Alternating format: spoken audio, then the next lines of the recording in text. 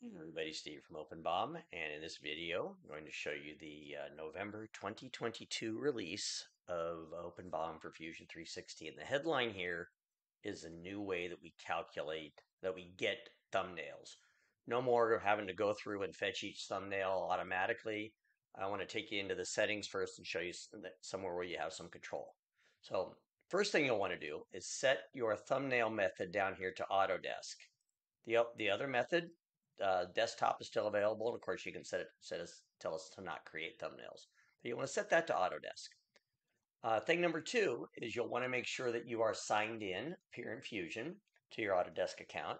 And if you have any question about whether or not your data is stored in Autodesk's cloud storage, go sign into your Fusion storage area in Autodesk 360, and you'll see this is what's stored in your cloud. So for example, right now I have this differential housing open, that this differential mechanism is open right now in Fusion, and we are going to be using the cloud now to fetch the thumbnails for these parts instead of generating them locally. So let me show you how that works.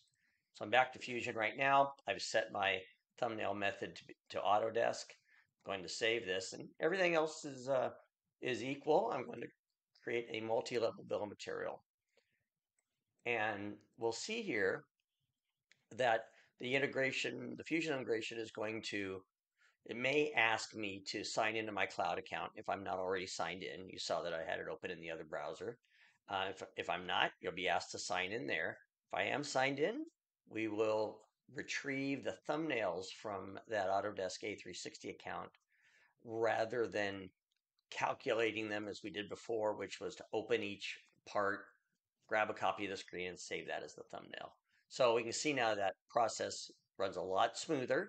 Thumbnails come right from um, the Autodesk cloud, and there's no more processing of each CAD file locally to grab the thumbnail. So I hope you enjoy that. That's controlled through this setting right here, thumbnail method in the settings dialog. Love to get your feedback at support@openbom.com. Thanks.